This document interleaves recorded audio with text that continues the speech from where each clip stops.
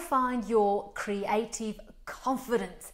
Now, a brush mark, for those that are not aware, is like driving a fast car.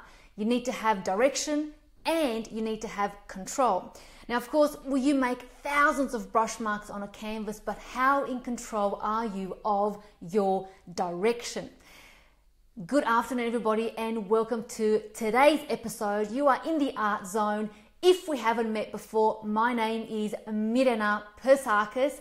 Love oil painting, extremely dedicated to focus on giving you guys and being the spark plug for your inner art guru that I know is in everybody.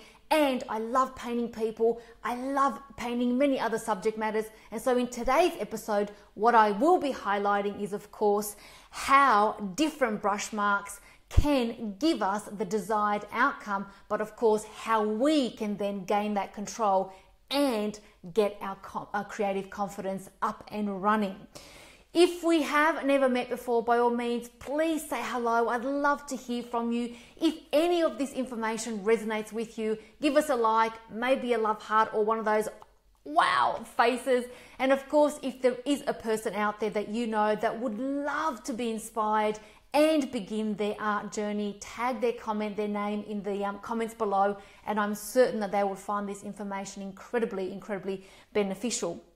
Of course, at the same time, by the way, guys, let me know where you're calling from. I would love, where you're watching from, not calling from. I would love to know how far and wide this video will reach people out in the global earth world. Really would love to be able to connect with everybody. And so by all means, please let me know where you're calling from.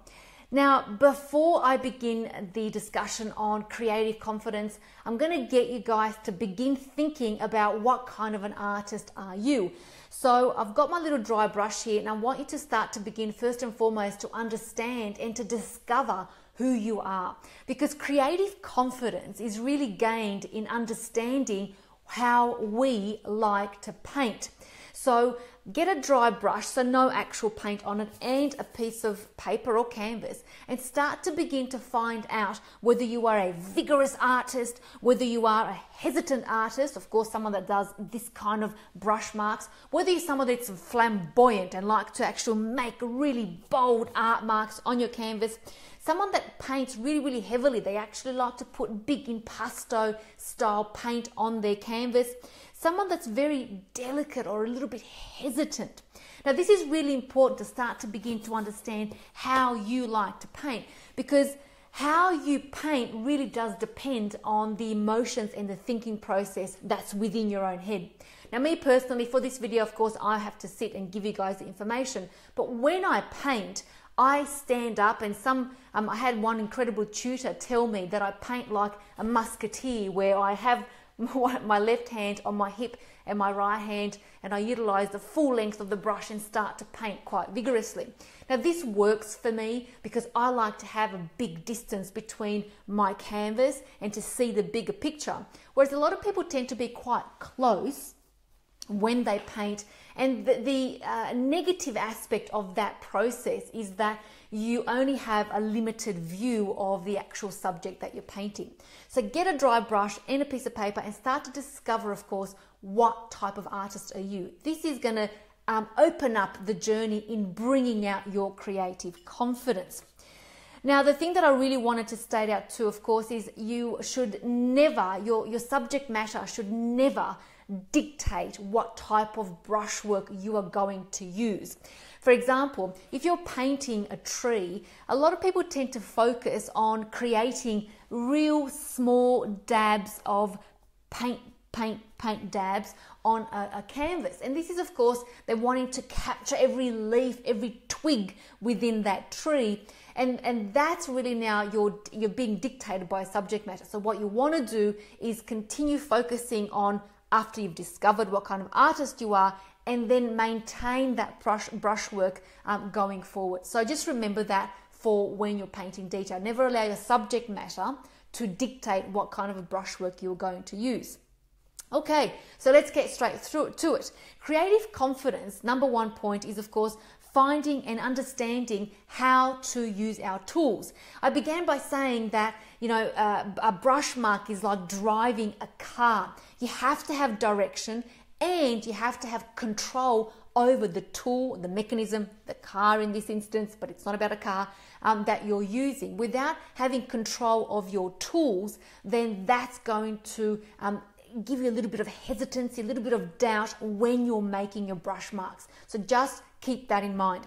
Now, when you're wanting to make big, bold strokes, you want to hold your brush with a thumb forward. This is to give you a more freedom, and particularly when you're working on bigger canvases or larger surface areas, because what you're going to do as you're holding your brush this way, I generally tend to go right at the bottom, is that you're using your full fulcrum of your shoulder up here versus just the wrist. Okay, so you want to be able to hold your thumb right up this way and be able to let the actual brush do the work. Okay, that's the first understanding, or the first position in knowing how to handle your brush properly. The other one is, of course, using it as a pen or a finger pointing ideology of using your brush.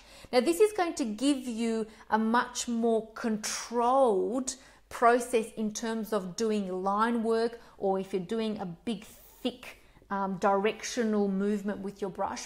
The thing with this holding your brush with the finger pointing forward, just like you're holding a pencil, is you actually need to keep that quite stiff, your wrists quite stiff, and again, move from the shoulder. So if you're doing any of that, the quickest thing that you will notice, which I'll show you in the demonstration right at the end, is that you will have wobbly lines, unless that's your effect. But if you want to get a straight effect, you need to keep your wrist and your fingers stiff and then just move from that shoulder pivot point. If you're doing long line works, of course, again, remember that you have to have some sort of control in terms of your brush, and you have to remind yourself of what's actually moving in terms of your body that is giving you that desired effect. The other thing too that I really want to emphasize for everybody when you're holding your brushes and getting your confidence, too many people tend to hold them right towards the bristles, right there. And that again is going to, give you some challenges in how you create your work. The length of a brush in terms of, this size was created for a reason, and that's use it for that purpose, to give you that, long straight length. Otherwise, if you're holding it close to the bristles, again, you're going to be focusing far too close to your actual work, and you're not going to get the desired loose, free, flamboyant, painterly effect. This is quite important to remember. Point number 2 in gaining your creative confidence is now understanding, of course, what kind of an edge you're creating. There's, of course, hard edges, and these edges tend to make an accent when you create your artwork. The soft edges tend to be, I use them quite more effective in distant landscapes, or if you're doing a lot of animal oil painting, they tend to be used, soft edges, for furry little animals.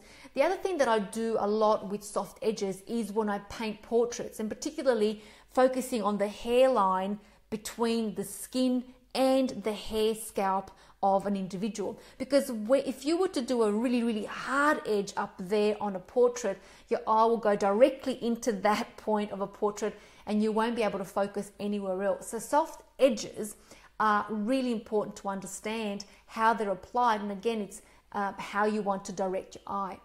Lost edges, again, is if you've put in a color at the top and then you're using a lighter tonal value right underneath, and so there's a blurred difference between the top and the bottom value, and so that edge really becomes lost. Again, that type of brush work, it can be used in, whether it's, like I explained, the portraits, distance, but I also like that lost edge idea when I work with fog or misty type landscapes. So that's point number 2 in learning and building up your creative confidence. It's learning about the different edges that you can apply in your work. Now, tip number 3 in building your creative confidence is knowing your brushes. Too many people perhaps ignore this perspective and this point, and that just comes from not having enough brush mileage and practicing with the different brushes at home in your studio. But I want to highlight this point because the different brushes, of course, give you different desired effects. Again, I come back to that ideology that a brush mark is like driving a fast car. You need to know the tools that you're using because it will give you direction and control. Okay, and that's where the end result is creative confidence. So brushes, for example, this one here is known as a filbert, and it's a number 16 brush, and it's quite big for the small canvas, but of course you can go bigger than this size. A filbert tends to leave, and it's got that rounded tip at the end, and these are probably the most versatile of the brushes that are out there, and they tend to leave a really nice effect, or that semi-round effect on a canvas. A square brush, and I've got this small one up here, now they, of course, as the name implies, leave a squared effect, but generally I tend to use these brushes for leaving clean, long edges and lost edges. These filberts are really, really good for scrambling, or when you do a light dry scramble over already a dry painting. And of course, you've got the rounded brushes. These, of course, you could use in line work, in seascapes, in marine style artworks. So knowing what kind of brushes you use are really, really important in terms of giving you direction, control, and yielding from within you creative confidence. Now, I wanted to talk about briefly point number 4, which is, of course, the technique of painting wet into wet. This is probably my most preferred way of painting, and whilst I use a brush and a palette knife, what wet into wet tends to do, and it's mostly I resort to a palette knife, is that I like to paint quite vigorously, and I love the idea of being in this unknown zone, because when you put paint on a canvas and you put another layer of paint without mixing it on your palette board first and foremost, you don't actually know what that's going to yield on your canvas. And so that's that unknown factor. And so I love working that way, which is the wet into wet process. What I do say for a wet into wet process in terms of as a technique is it has its negativity, whereby if you want to correct a particular section of your painting, what I tend to do and what I have to do is almost paint more around that particular zone, so create a wider wet area before I can focus on a particular section, to be able to again have the wet into wet process. That's the negativity of painting wet into wet versus doing layer upon layer, starting off thin and building it up as you go along. But again, this is me finding my own process. This is me finding that I'm quite an immediate type of painter. I like putting paint on really, really quickly, and I love vigorous style of painting. And like I said, I love the unknown. So creative confidence really comes down to understanding you as an individual, the thinking, the processes, your actions and your moves, and like I already discussed before, is knowing your tools. Because when you have direction in your artwork and you know your tools, you're then not thinking about, is this right?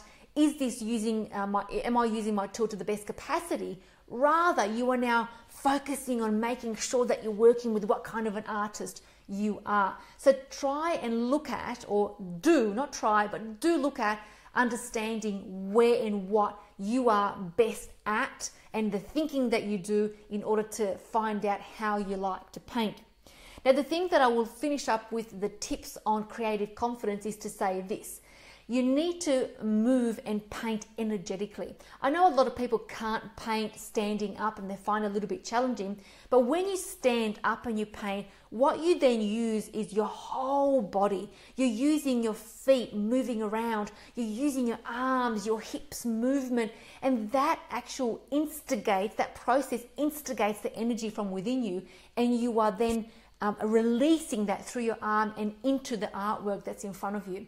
Sitting down can tend to be a little bit stagnant, and you tend to be complacent in terms of how you now move and the marks that you make. So you want to just pay attention to that process of, and shifting as you're painting. Otherwise, the process that you think is going good will only yield one particular desired outcome for your artwork. again, not to harp on about it, but remember, use the analogy of a brush mark is like driving a car. You always have to think about the different elements. If it's raining, you got to put your blinkers on. If you're turning, wipers on, sorry. If you're turning, you got to put your blinkers on. If you're going too fast, you got to put your brakes. If you're driving a manual car, you got to gear down, gear up. So these are all the elements that you have to be aware of. And the same ideology works for when you're painting. You've got to factor in every single aspect in order to put all that energy and create a 3D artwork from a one-dimensional canvas. So this is quite a process.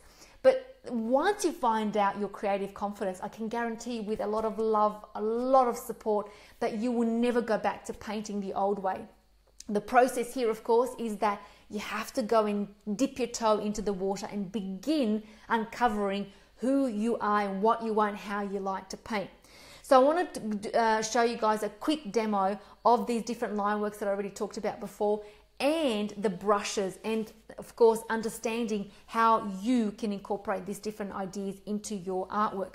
Now I'm going to use a small brush here because of course I can't move, and I want you guys to be able to see how that works on there. I've got the toned canvas paper, just simply because I want you to be able to see it on camera. If I had the white one on there, it's just too much glare and you won't translate really well. So I'm going to move that just down that way. There we go. So I'm going to take, I'm going to use red only because it actually is a little bit better visible on camera versus a different color. So remember I said to you before that if you're doing a big painting section, a big painting area, you want to hold your brush with your thumb forward and you want to move from your shoulder. So if I was to do a big area with a big brush, I would generally hold my brush right towards the end and let my brush almost do the work, and all I'm moving is my shoulder. And you can see that I've made all these different, irregular marks at the top because I've let my brush actually do the work. So that's the ideology of holding that to, thumbs up, big area, movement from the shoulders. If I now go to the square brush and I want to show you what it's like to do a straight edge, again, I'm holding it as a pencil. I'm going to stiff up my fingers and my wrist and move from that shoulder, and I'm going to, you can see that, yep, I'm going to just hold it and drag it down. Now what's happened is that you've got a big strong mark up here, and the mark has actually gradually died off, or it's not as strong as it goes. And this is those gradual marks that you can make as you're painting without just going and doing that, for example. These particular ones here, the stop and start, I don't know the technical names, everyone's got their applications, they've got their purpose in a painting, but if you're wanting to have something stretch out and continue on to your artwork pending what you're doing, then you want to be able to load your brush with a lot of paint, hold it down and just drag it across, and you'll see these faint marks come through as you're getting towards the end there. These I think called the hit and miss effect. I'm not quite sure of their technical terms, but they're hit and miss, where you'll go over a layer that's underneath and then you create a new layer on top. For example, if I was to take a blue, I'll hold it down and then just drag it on top, and so my blue's now over the red mark that I made before. I think they're called hit and miss. So understanding these type of techniques, I'm just going to move that this way. Understanding these different techniques, your brush control, how different brushes work, like your filbert, your squares, your round brushes, or even, as you've seen me talk about before, palette knives, and knowing what kind of an artist you are without doubt and definite certainty, you are going to find out your creative confidence. Remember, to sum it all up, you need to have a direction in terms of how you paint. Are you flamboyant? Are you a little bit, heavy? Are you delicate? Are you someone who's uncertain? You must discover that about yourself. This is really important. Second, you must know the tools like the back of your hand. Again, knowing the tools and how to use them, you won't be thinking about whether you're doing a particular painting the right way. You are now only going to employ to say, I need the filbert, I need the round, I need the square, I need a palette knife, because you now know the direction that you're heading in. So creative confidence has to start from looking within, and of course brush mileage, it's always the key because you want to be practicing every single day. But once you start to understand who and what you like to paint and how you think, that is your beginning step to gaining your creative confidence. Thank you guys all for tuning in. I really appreciate you. I hope this information has resonated with you. Please leave your comments, your questions below. Next week, same time, please join me. I've got one more episode that I will be holding before the end of the 2017 year. I can't believe it's the end of this year. Gone really, really fast. And so if you have questions between now and then, please remember to drop us a line. Let me know what you thought about this episode. And if you would like to know more information about other art creative ideas, by all means, pop in the question in your comment, in the comments below, and I'll be incredibly happy to be able to help you on your art journey. Thank you for tuning in. I really appreciate you and your support. Remember guys, you are 1 out of 7 billion. That is quite rare and quite unique. So begin that art journey. I know there is an art guru inside of every single person out there. And in the meantime, if you've all got, so do I, but you have all got 1 week to be creative, 1 week to do something creative, 1 week to think, to be, to inspire, to motivate yourself to begin that art journey.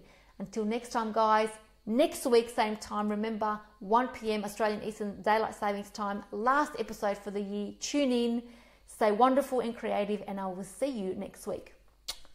Bye, guys.